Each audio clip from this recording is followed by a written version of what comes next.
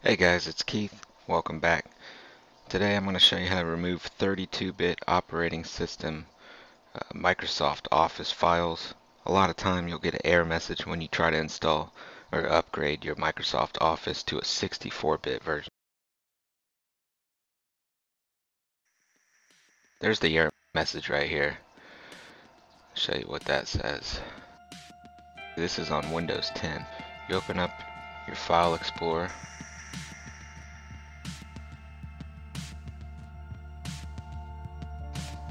And you go to C, Windows, type in /installer, press enter.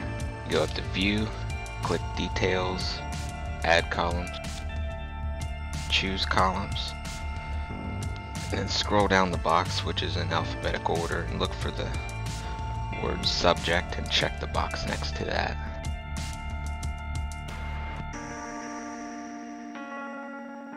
And then select OK. And just to show you, it's right there, checked, and now it's at the top because it's checked. And you sort it by the subject column. Here's the same example on Windows 7. Choose Details, and you have Subject selected. Press OK, and sort the column by the subject. Find old Office files. I have 3 of them here. Then you right click on it and select uninstall. And that just takes a minute to go through.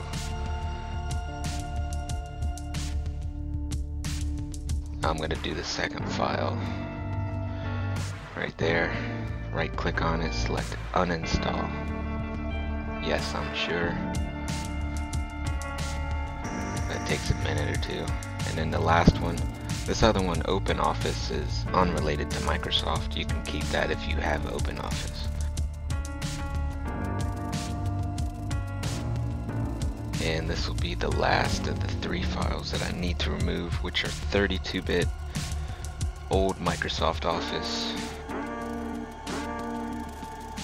And then I'm going to show you how I upgrade to a 64-bit Office Professional Plus 2013 version.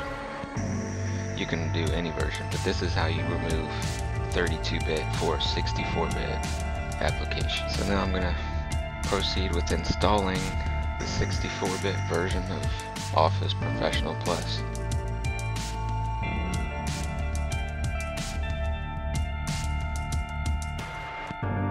You can install now or customize to select options you would like or not like to be installed on your hard drive. Maybe you could save a little space.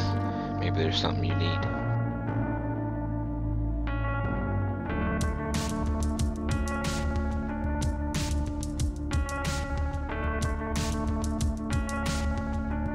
And that now installs without any errors.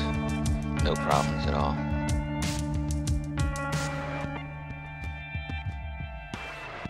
Thanks for watching, guys. Feel free to subscribe. I always got technical things going on, new videos, and if you have any questions, feel free to ask. Thanks for watching.